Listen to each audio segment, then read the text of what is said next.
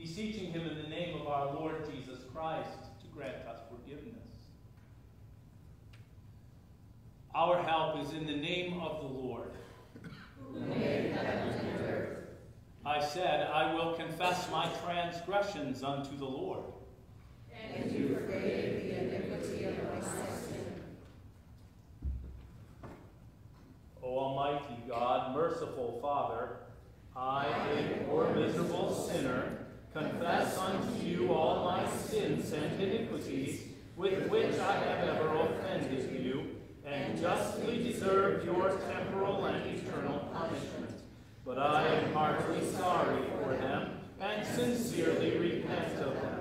And I pray you of your boundless mercy, and for the sake of the holy, innocent, bitter sufferings and death of your beloved Son, Jesus Christ, to be gracious and merciful to me, a poor sinful being.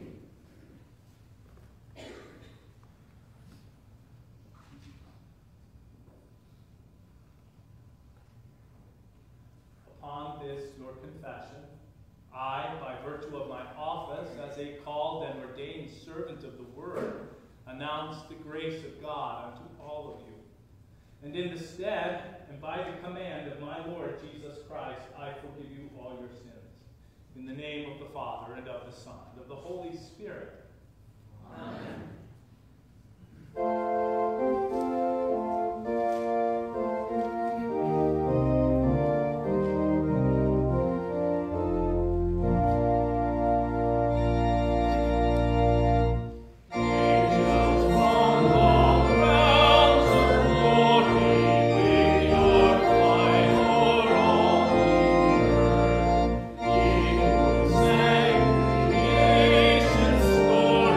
Now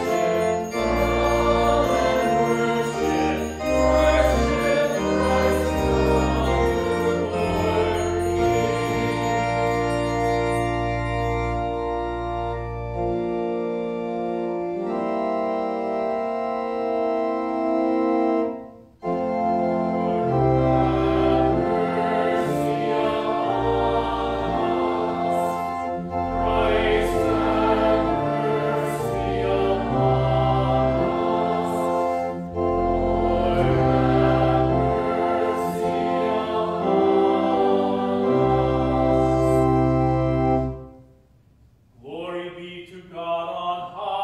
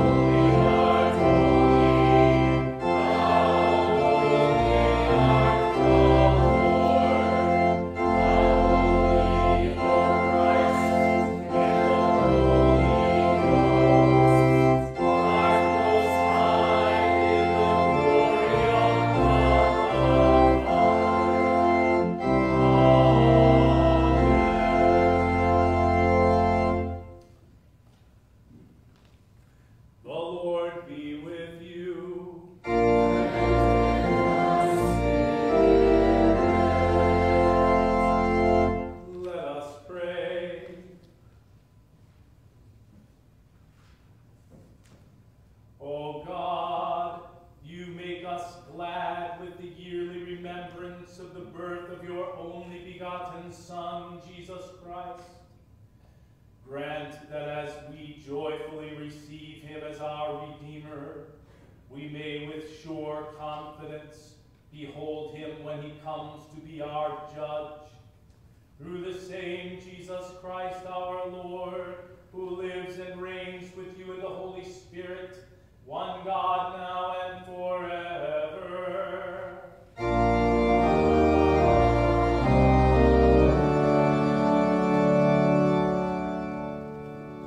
Please be seated.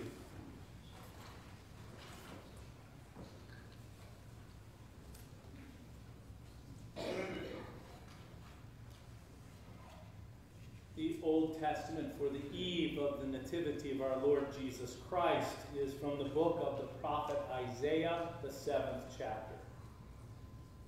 Again, the Lord spoke to Ahaz. Ask a sign of the Lord your God. Let it be deep as Sheol or high as heaven. But Ahaz said, I will not ask, and I will not put the Lord to the test. And he said, Hear then, O house of David, is it too little for you to weary men, that you weary my God also? Therefore, the Lord himself will give you a sign. Behold, the virgin shall conceive and bear a son, and shall call his name Emmanuel. This is the word of the Lord. Thanks be to God.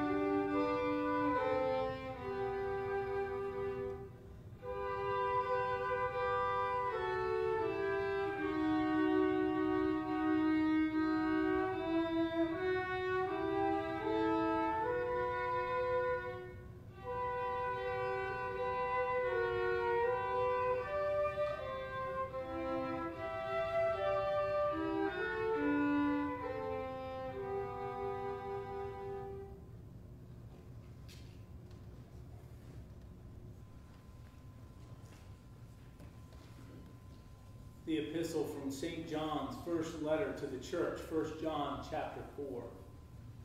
Beloved, let us love one another, for love is from God, and whoever loves has been born of God and knows God. Anyone who does not love does not know God, because God is love.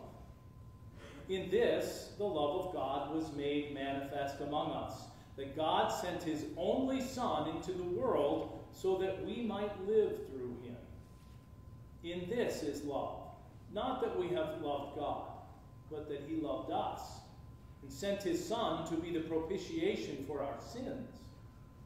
Beloved, if God so loved us, we also ought to love one another. No one has ever seen God. If we love one another, God abides in us, and his love is perfected in us. By this we know that we abide in him, and he in us, because he has given us his Spirit. And we have seen and testify that the Father has sent his Son to be the Savior of the world. Whoever confesses that Jesus is the Son of God abides in him, and he in God. So we have come to know and to believe the love that God has for us. God is love, and whoever abides in love abides in God, and God abides in him. This is the word of the Lord. Thanks be to God.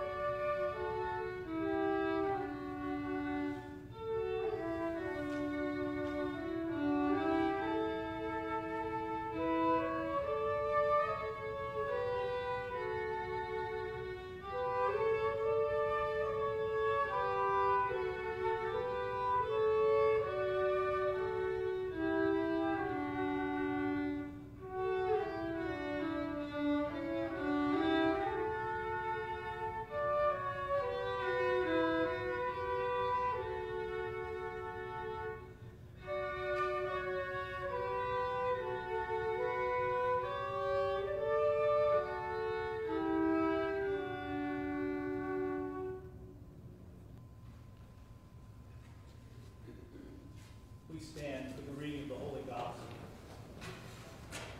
The Holy Gospel according to St. Luke, the 2nd chapter.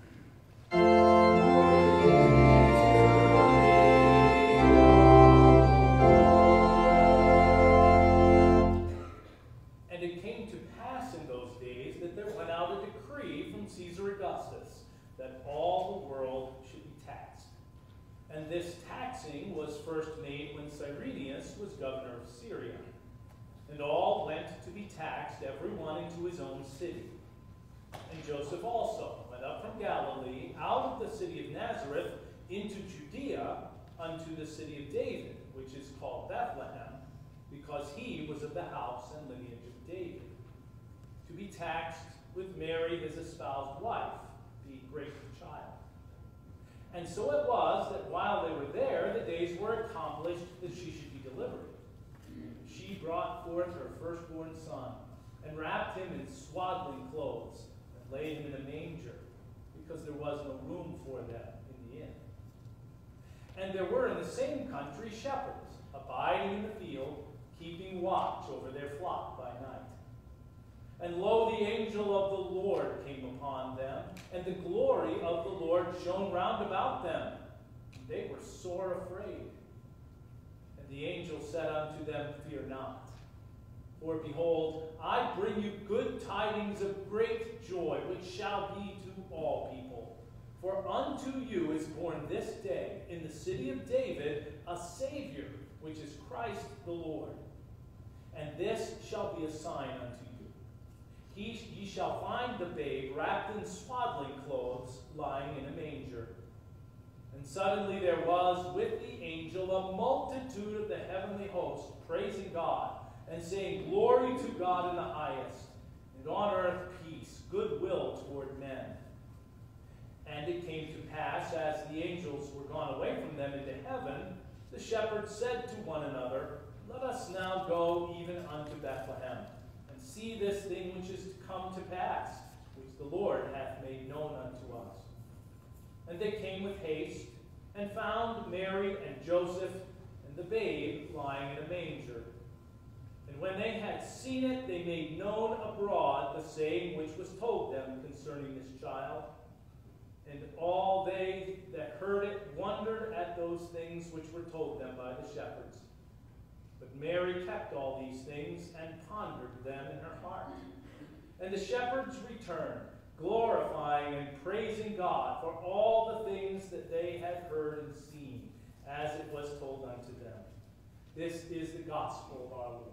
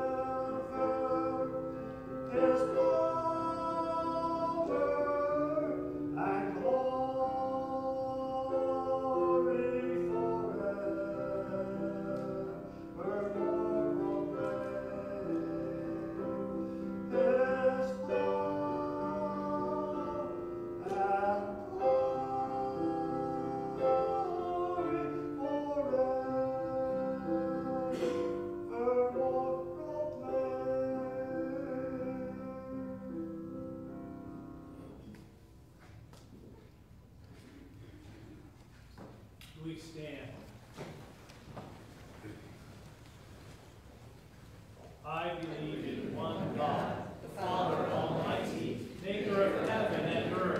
and of all things visible and invisible, and in one Lord Jesus Christ, the only begotten Son of God, begotten of his Father before all worlds, God of God, light of light, very God of very God, begotten, not made, being of one substance with the Father, by whom all things were made, who for us men and for our salvation came down from heaven, and was incarnate by the Holy Spirit of the Virgin Mary, and was made man, and was crucified also for us under Pontius Pilate.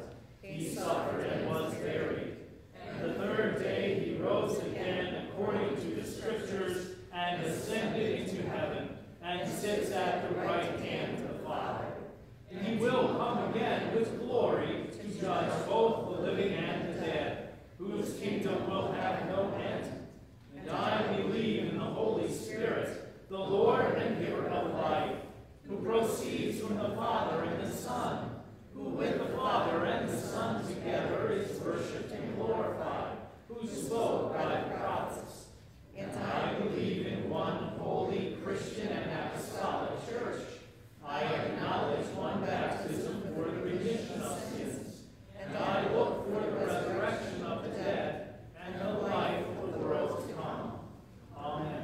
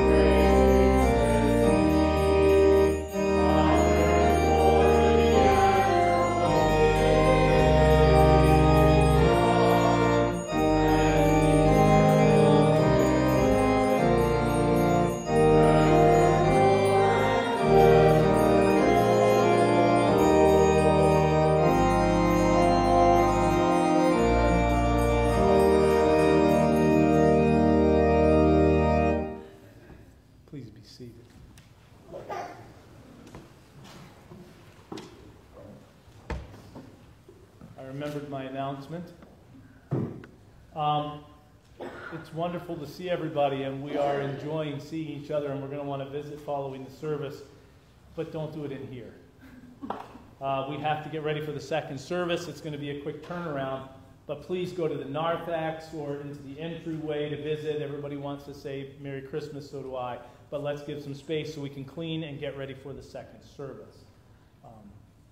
Second announcement is all of you who've been doing special music, you're expected to be here and do it again every Sunday.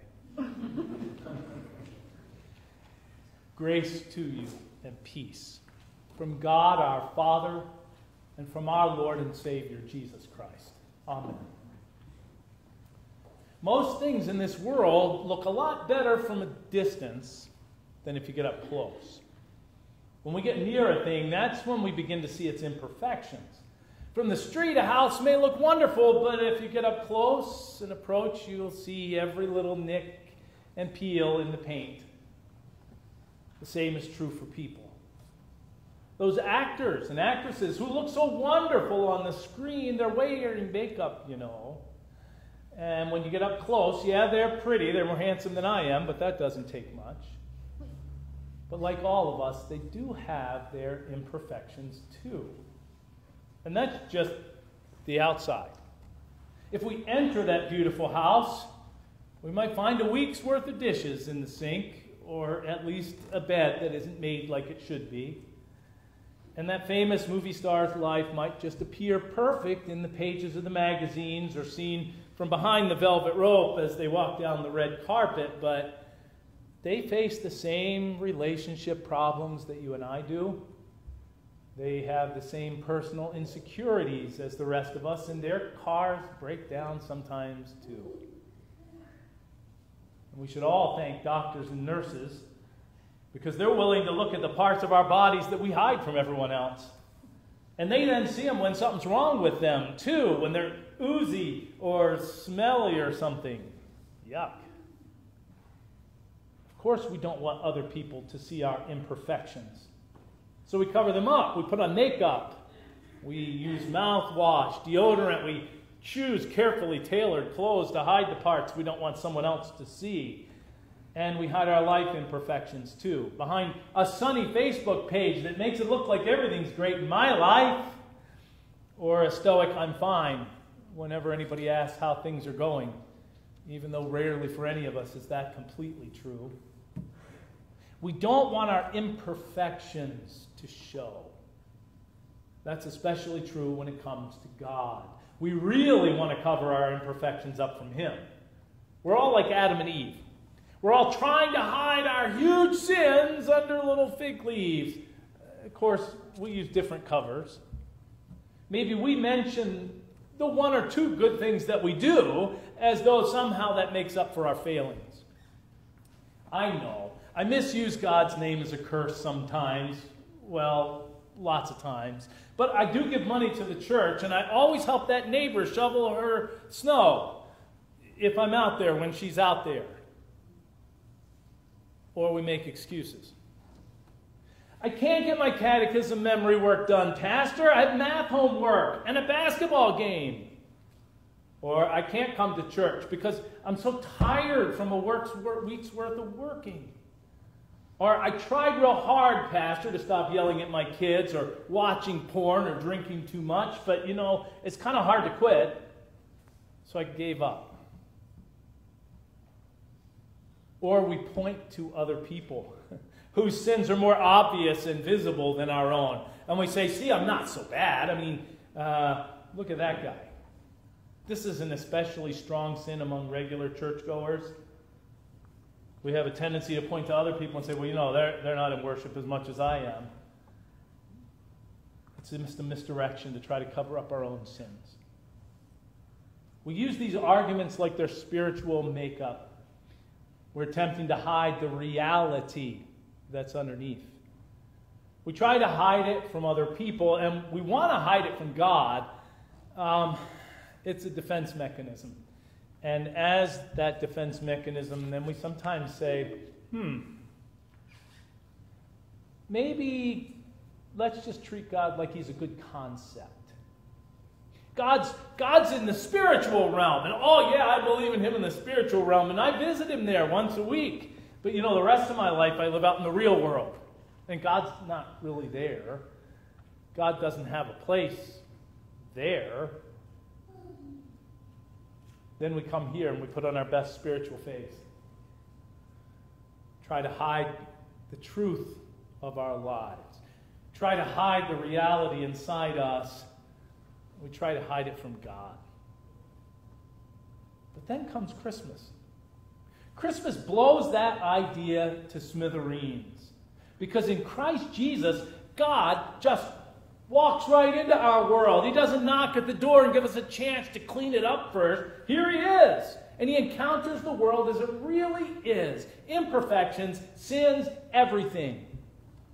God became one of us to experience human life from the inside. He was cold when he was born. The smell of animals was strong in his nose. His perfect baby skin was all scratched and itchy from the hay. And he was tired and he was hungry. And what was that horrible smell? And oh my goodness, it's me, my diaper's full. I'm sure Mary was a great mother. But she wasn't the perfect, serene, sinless woman that we paint her to be. And we should speak of her with respect like that. But we need to remember that she was also the frazzled, exhausted, afraid young mother that many of you have once been, and many more of you will one day be. And Joseph, the proud father, standing in all the pictures, fearlessly ready to protect and care for his family, which he did admirably. But he also was worried that he wouldn't measure up. Just look at the terrible lodgings he managed for his poor wife, and he's supposed to care for her. Imagine he looked at Mary and Jesus and said, I'm not so sure I'm ever going to make enough money to give them everything that I want them to have. God didn't just sit up in heaven and survey the world from a distance so as to miss all of our imperfections. He came close. He came among us. He came into the world. God came into this world, up close and personal among us, with human flesh, so that he could touch us, so that, yes, he could even smell us. God came to live on the inside of our world and of our life here. Jesus heard all those arguments coming out of the neighbor's house as they yelled at each other at night. And he probably heard an argument or two in his own home. He saw kids getting picked on in school. And unless Nazareth Elementary School was different from every other elementary school in the world, Jesus was also probably mistreated because he did the right thing. Jesus had friends who betrayed him, like we do. Jesus healed the sick. And when he did, he saw the pus and the blood, and he smelled it, and he looked at it, and he saw what sickness and sin do to our bodies. Jesus certainly knew and loved people who died at a young age, people he'd grown up with, people he loved, his friends. God the Son walked in this world for real. In this world where sometimes the good is rejected and the evil is supported and embraced, where real people have gray hair and sagging midriffs and zits and freckles and whatever feature it is about you that you wish you didn't have, which, by the way, most people don't usually notice about you, but you sure do. Jesus knew the way this world can look and smell and taste from the inside, as up close and personal as possible. He saw it all, and he did not turn away in disgust. Jesus did not reject us when he lived our truth. He saw our sin. He saw our suffering, our evil, our weakness.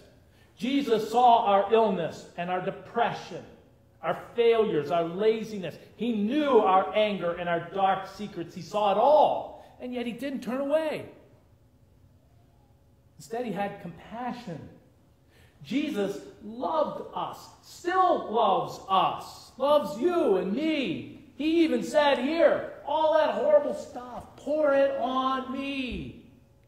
Christ took the blame for all of our sins, all your guilt, all the ugliness that's in your heart. He asked for it, and he took it as his own. He was rejected by the world. He was abandoned by his friends. He was led outside of the town, out to the wasteland to be tortured and crucified, and he died. And so amazingly, miraculously, God felt death in his body and in his soul. And as all this was happening, as the weight of everything you have ever done wrong, all of my sins, all of my errors, all the brokenness and imperfection of this world, as it was all heaped on him, and as the spikes of the punishment for that sin were driven into his hands and his feet, Jesus said, Father, forgive them. Forgive them. Jesus saw it all, felt it all, heard it all, lived it all, and he did not flinch away. He loved and he loves, and he forgives and he makes you new. From a distance, the nativity scene looked pure and gentle and holy, and it's all of those things. But when we get up close, we see it's more. Because up close here, we see the fearless, compassionate Son of God entering a world that hates him. A world where even we, his people, don't do what he tells us to do. Even we, his people, love ourselves more than we love him, more than we love other people. We betray him. Look into the manger and see the fearless and loving God who comes to us to save us. And he is the God who comes to you. Jesus penetrates that spiritual makeup that you put on of rationalization and misdirection. Everything you put on to try to hide the truth. He sees right through it. He sees your sin. Jesus wades right into your reality. He sees your lust and your anger. He hears your gossip and the cruel words that you speak. He hears when you lie. He sees when you ignore him most of the time, and he sees how you mistreat and look down on your fellow human beings. He sees your struggles. He sees your pain and your worry. He sees your zits, and he smells your garlic breath, and he feels your sorrow, and he feels your depression and your anxiety, and he feels the pain that you have daily, and the worry and your loneliness. He feels your empty stomach as you wonder where your next meal will come from, and he feels your health scares. He knows your inadequacies. He knows that you're not good enough. He knows you're not smart enough. You're not pretty enough. You're not rich enough. He sees, he knows, he feels, and he does not turn away. He has compassion on you. He has love for you. He has mercy for you. The holy and almighty God of all things has come to you, and he's come for you, not to punish you, but to save you from all those things. His blood on the cross was shed for your sins. His holy life was sacrificed to remove all your imperfections, all your failures. He came for you so you don't need to hide your sins and lock them up from him.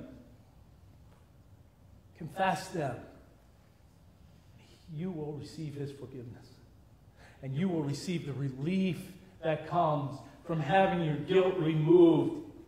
And you will receive even the strength of Jesus Christ to try to do better. You don't need to hide your inadequacies. He already knows them all, and he promises he will remain with you anyway, and he will help you through all of them. our Lord God has come among us. And he remains with us in mercy, in compassion, in power. He's come to this imperfect world, to you, an imperfect person. And he's forgiven you. And he cares for you here in this life. But in the end, the ultimate purpose, the ultimate plan of that manger in Bethlehem is so that the God who came to us here can take you to himself in heaven, where all the imperfection will be no more. Jesus knows every sin and failure of your life, and that's a good thing, because he knows them all. And so to all of them, he says, I forgive you. He knows all your weaknesses, and he says, come to me, I want you to be mine. Come with me, I have come for you. Be with me, so that eternally you can be mine. God did not stay at a distance so that he could come and bring you to himself so that you live eternity with him, not at a distance, but basking in his perfection. Merry Christmas. Amen. The peace of God that passes all human understanding. Keep your hearts and your minds fixed on Christ Jesus. Amen.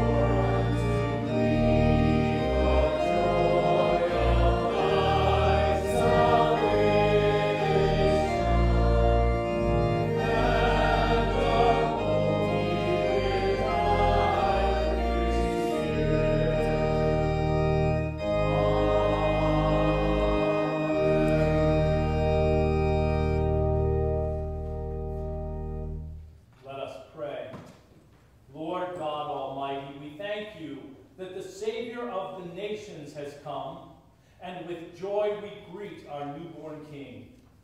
Let the proclamation of his birth sound forth throughout the world. Give to your church faithful pastors to proclaim the good tidings of his birth. Give to your people willing ears to hear and believe. In the birth of your Son, you have signaled the beginning of a new creation.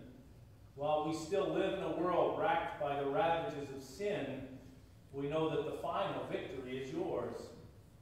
Watch over and keep safe emergency workers and all others whose vocations keep them apart from their families this evening. In the birth of your Son, you have visited and redeemed your people.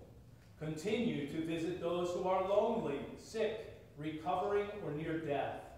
Let your presence be a comfort to them.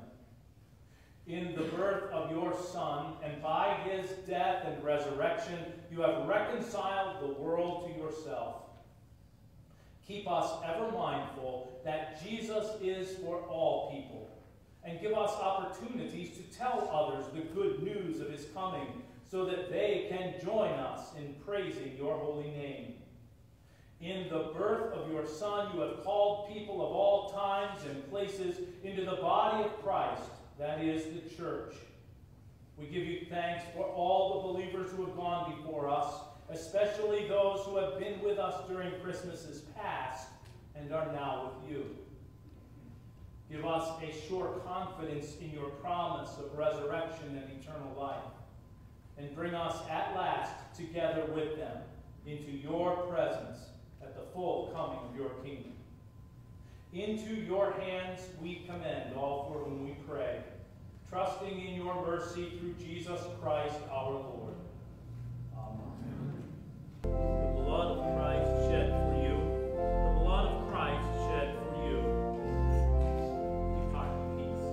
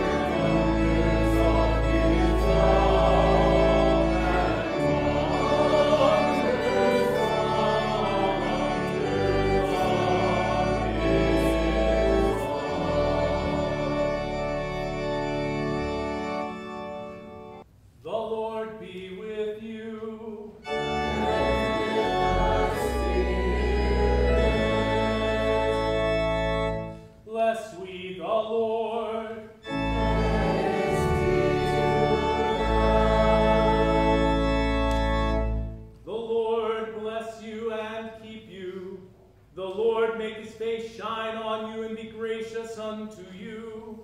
The Lord lift up his countenance upon you